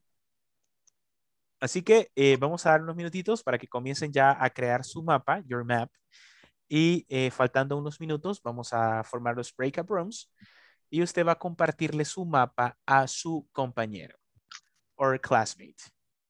All right, let's do it. I wish you good luck. Well, if you have questions, don't hesitate to ask. Just say, teacher, I need to know something or I need your help. And I will be more than glad to help you. Así que iniciamos con nuestro mapa.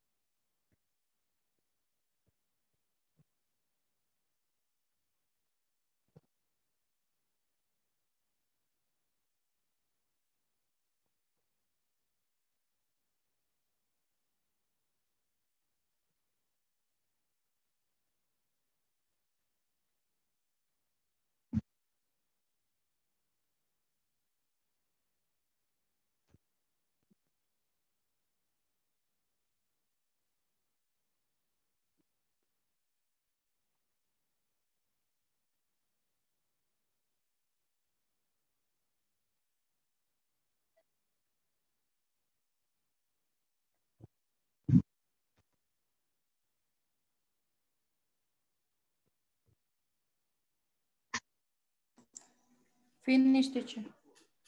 Okay, thank you. In a good time, it's okay.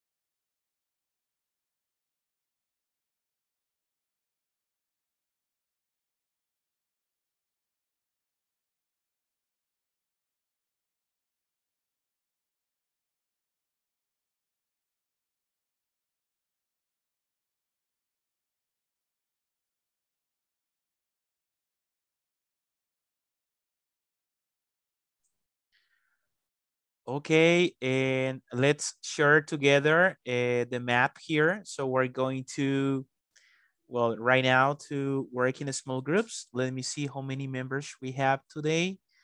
1 second, please.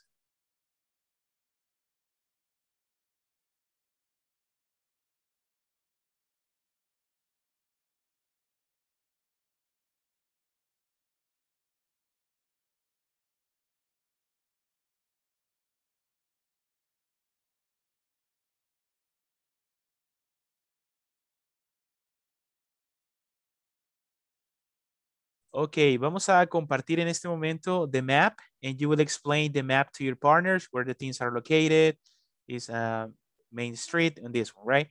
So, así que entramos ya a los breakout rooms and we participate in the activity.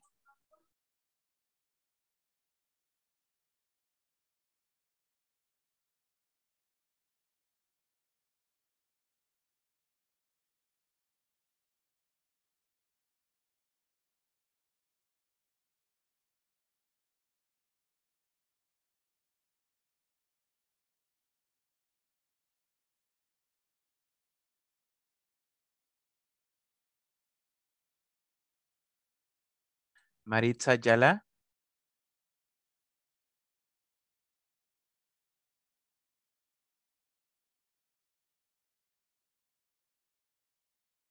Estaba comiendo.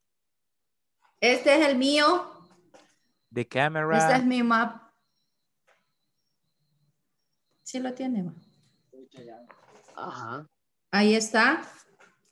19 West Street and 21 West Street, MSR Brasil.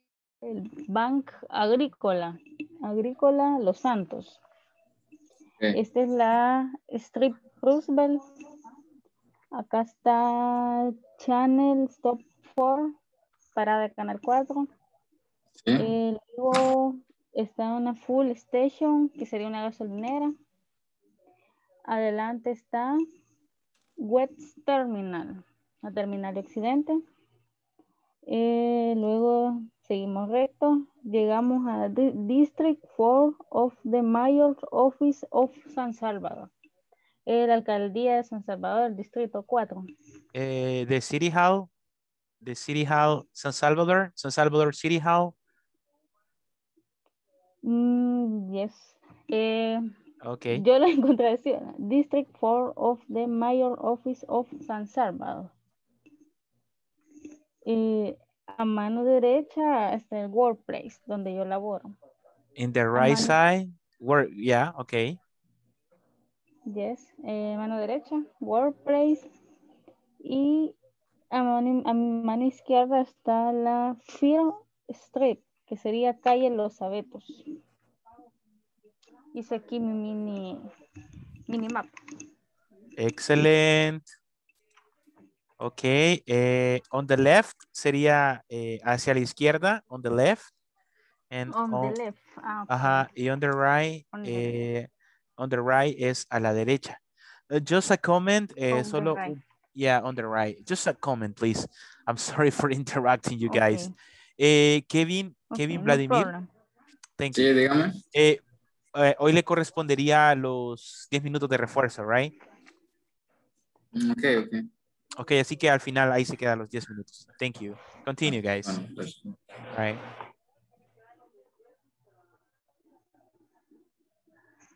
Manuel, no sé si ya lo tendrá.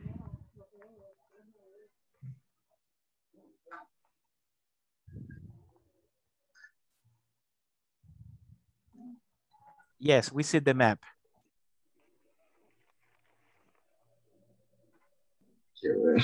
Si se los logra explicar. Logran ver. Sí. Okay. Sí, se logra ver. Sobre, no sé cómo se dice sobre. On. ¿Cómo? On, you say on the main street, on the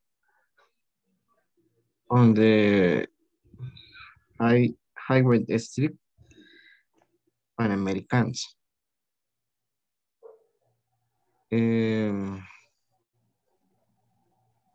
Enfrente o a la par.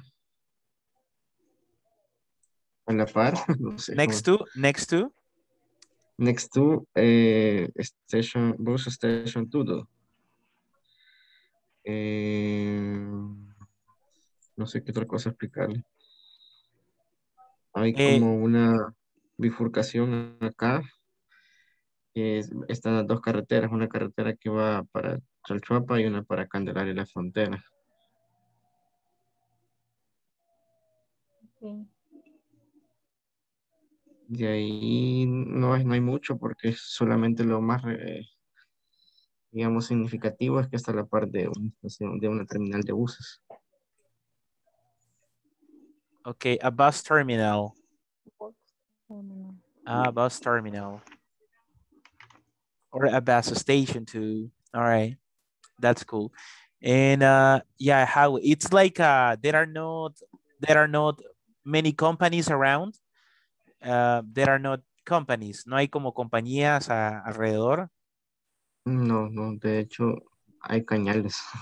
Oh, lands. Oh, there are some. Yeah, okay. Okay. So it's like much better because there are no distraction of companies, people, moving around. It's very quiet. Debe ser algo silencioso. It's a quiet place. Ni tanto porque la carretera sí pues, circulan, es como una entrada a la ciudad de Santa Ana.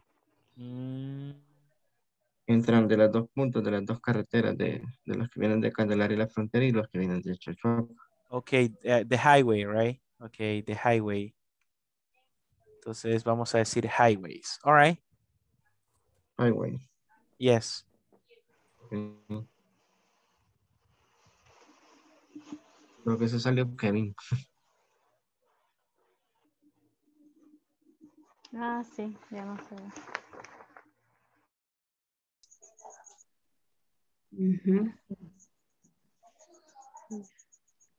Otra vez.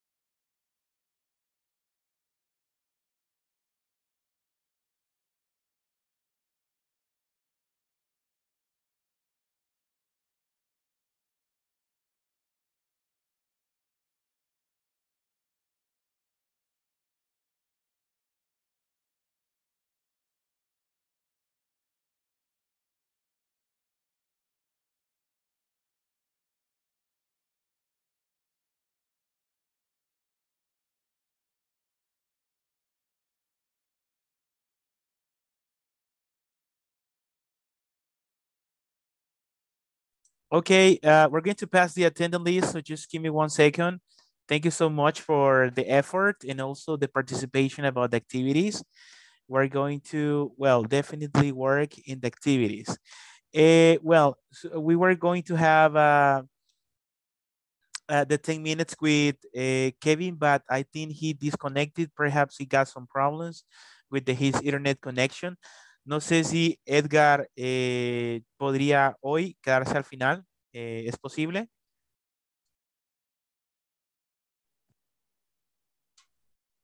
Edgar. Sí, teacher, está bien. Ok, bueno, ya se conectó, pues ya se conectó por acá. Ok, ahí sigue con nosotros, pues no, thank you. Okay, we're gonna pass the attendance list. You listen to your name and you say present, and we conclude the class today. So just 1 moment because we need to finish right away. And what time right now? Okay, Alberto Ismael. Present. Adriana Lisbeth. Present. Ana Mercedes. Claudia Yesenia Palacios. Claudia Yesenia. Donina Michelle Fuentes. Present. Edgar Gonzalo. Present, teacher. Ok, Erika Guadalupe Castro. Present, teacher. Ok, Helen Dionelli Barraza. Helen Dionelli. Javier Alexis. Present, teacher. Ok, Catiel Mayrena Aguilar. Kevin Vladimir Gutiérrez. Present, teacher. Ok, Manuel Alberto Romero. Present. Maritza Noemí Ayala. Present. Maritza Roxana Portales. Mauricio Orlando Carranza. Present, teacher. Mónica Lisset Chicas. Present. Rosa Maritza. Rosy Maybell. Present. Verónica Elizabeth Sorto. Present, teacher. Okay, thank you guys. Have a beautiful night to everybody. See you tomorrow. Enjoy your night. Gracias, teacher.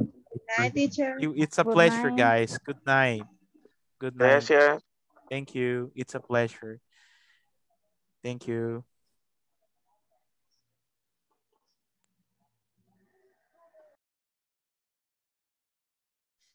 Ok, así que vamos saliendo y Kevin, ok Kevin, no le vemos ahí su rostro Kevin, no sé si tal vez la cámara creo.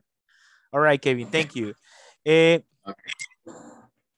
Okay Kevin, congratulations for the work done. Is there any topic that you would like to reinforce for the class?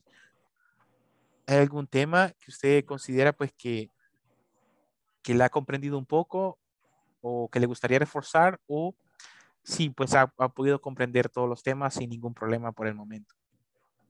Pues en realidad sí, no entendí tanto sobre el add, in y on, pero de hecho me puse a investigar un poquito más a fondo en internet y pues ya encontré más o menos las diferencias, ¿verdad? En cómo se utilizan y en qué momento. Ajá. Eso estoy. Igual me voy a quedar estudiando un poquito más acerca de eso, unos 15 minutos más solo para tenerlo ya, para estar más seguro de cómo se utiliza. Ajá. It and y para tiempo. Por ejemplo, usted dice para tiempo o it and para lugares, for place, preposition. Para lugares. Ok, vaya, por ejemplo, acá pudimos, look at here the example. Como decíamos, cuando usamos at para point, it's indicating us that we are talking about no that we are inside. It's like a place, a point, como un punto. Por ejemplo, si yo digo que yo estoy en el centro comercial, a mí me hablan, por ejemplo, y me dicen, William, where are you? ¿Dónde estás, William? Entonces yo voy a decir, I am at the mall. I am at the mall. Entonces, acá automáticamente. Sería dentro del lugar, ¿verdad? No, en este caso, cuando usamos at, me refiero como a un punto de referencia. Es decir, no me importa tanto el que estoy adentro, sino que ellos sepan las personas sepan a dónde estoy yo, el punto para que me encuentren. Ah, estoy acá en la cafetería, entonces voy a irme al centro comercial porque allá estás tú. Entonces usamos I am at the mall, right? I am at the mall. Entonces estoy en el centro comercial. I am at the mall. I am at the church. Estoy en la iglesia. Entonces, el punto de referencia, ¿cuál va a ser? La iglesia, right? It's going to be, La iglesia, claro.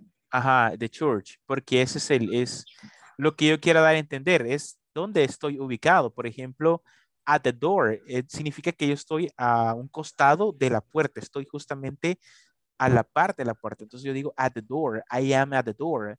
My brother is at the door. En este caso está junto a la puerta o sobre la puerta. At the entrance. Aquí hay un ejemplo bien claro. Si usted ve acá dice at the entrance. Entrance significa entrada. Entonces eso me ha pasado. De repente estoy buscando a alguien y entonces yo digo, hey, ¿dónde estás? Aquí te estoy esperando aquí por la entrada. No sé si ya le ha pasado a usted. When you're giving Sí, a sí. reference, I am at the entrance. I am at the entrance. Entonces, yo estoy en entrada. Entonces, usted no le va a importar tanto que esté ahí, sino que le va a importar dónde poder encontrar a su amigo. Entonces, decimos I am at the entrance. I am at the front desk. En este caso, estoy en el escritorio principal. Entonces, el punto de referencia va a ser the front desk. Para eso usamos at. In, sí, sí. Ajá, in es más sencillo porque in lo ubicamos para ciudades, cities. Usamos in para countries, para países o capitales. También lo ocupamos para lugares que están como estamos dentro de algo, por ejemplo, inside the house. Inside the house, dentro de la casa. Como digo en inglés, estoy en la cocina.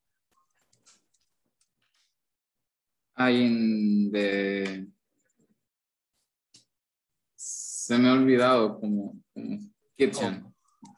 Ajá, I am In the kitchen. in the kitchen. Yes, I am in the kitchen. En este Ahí sí caso. sería como sí, o sea, como literal estoy en este lugar, ¿verdad? Por no decir Ajá, dentro. ajá, exacto. Aquí ya no es tanto el punto de referencia, sino que estoy donde estoy yo, ¿verdad? I am in the kitchen. En este caso, para dentro de la casa se ocupa in, porque es un lugar dentro de una superficie. Aquí ya el enfoque ya no es un punto de referencia, sino que es donde estoy yo adentro de tal lugar. Por eso es que decíamos, I am in the park. Aquí vemos que I am in the park, ya que el parque es amplio, entonces yo estoy dentro del parque. También veíamos que hablábamos acerca de I am in the neighborhood. O sea, estoy dentro del vecindario, dentro de mi colonia, como dicen. Entonces usamos in, porque son enclosed space, que son lugares cerrados. In the garden, in a box, en una caja, está dentro. In my pocket, está dentro de mi bolsillo. In a building, en un edificio. También serviría para, por ejemplo, en la cafetería de algún lugar, o sea, por ejemplo, en la escuela estoy en la cafetería sería in, ¿verdad? Siempre. En este caso, si está dentro de algún lugar, podríamos utilizarlo como in, o si usted quiere darlo a entender que para que lo busquen, se encuentra ahí, usted va a ocupar at, como en el ejemplo que vimos por ejemplo, que vemos acá. Quiero ver, es este. Cuando preguntan, we see you at the training room. O we see you at the meeting room. En este caso, la número 6. At. Porque aquí el enfoque es que yo estoy en un lugar de referencia. Entonces, todo va a depender de qué lugar de referencia usted esté utilizando o a lo que usted se refiera. At the cafeteria. I am at the cafeteria. Estoy en la cafetería porque este es mi punto de referencia, right? Pero si está dentro, dentro de la cafetería, usted puede decir I am in the cafeteria, porque el enfoque es que está dentro de la cafetería. Es como, por ejemplo, en el ejercicio que está acá, no sé si usted alcanza a ver al final, que dice in a building. Yo estoy en un edificio, I am in a building. En este caso aquí, no me estoy enfocando que estoy como referencia en el edificio, sino que yo en realidad estoy adentro del edificio. Para decir inside in a building. Inside es Dentro. para referirse adentro. Ajá, adentro. Entonces, para no decir inside, voy a decir in a building. Okay. Y on es más que todo para superficie, ¿verdad? Cuando nos referimos a superficies y calles, como el ejemplo que está acá. Miren, on 4th Avenue, on the corner, on the street, on the main street, on the second street, usamos on para calles y avenidas. At para puntos, como por ejemplo at the meeting room, at the cafeteria, at work, at the bank, at the mall, at the supermarket, at the movie theater, at the gym, at the church, para referirnos at. In para countries, El Salvador, cities, the capital, San Salvador, in the park, in the neighborhood. Como decíamos, neighborhood porque estoy adentro del vecindario. El vecindario. Y in the park porque estoy adentro del parque. Y acá hay algunos detalles, por ejemplo, on the floor, que es on también lo ocupamos para, como para sobre. Está en el piso, entonces sobre el piso es on the floor. On the carpet está sobre la alfombra. It's on the carpet. It's on the menu, está sobre el menú. Oh, ok, está en el menú. Ok, on the menu. On a page, está en una página, porque está sobre algo. Entonces, esa es como la diferencia. Esa es como la diferencia del it, at y on. No sé si hoy ha comprendido un poquito más sobre la estructura o todavía considera pues que... Sí, de hecho me sirvió mucho este pequeño refuerzo y pues acá noté que at sería como para un punto de referencia. Para ciudades, capitales o países. Y on como la superficie, it's on the table, está en la mesa. Y Ajá. Y para... ¿Dónde está el control? ¿Está sobre la mesa o está sobre tal parte, verdad? Ajá. ¿Y para qué? Para esto que estoy encerrando acá. Sería para calles, avenidas y corner, no sé qué es. En la esquina. Ah, ok. En la esquina, in the corner, on the avenue, on the street. Entonces, así quedaría conformado on, in y at. Ah, ok. Muchísimas gracias, teacher. Igual voy a tomar un poco más de tiempo para poder grabármelo más. Excellent. And also, we're going to continue tomorrow reinforcing this topic. Mañana todavía seguiremos reforzando este tema, así que es como un, like a part of this topic. Así que mañana seguimos reinforcing the topic, okay? Thank you so much, Kevin. I really appreciate it. Have a beautiful night. Ok, muchas gracias. Igual, bendiciones. Thank you. Blessings. Thank you so much.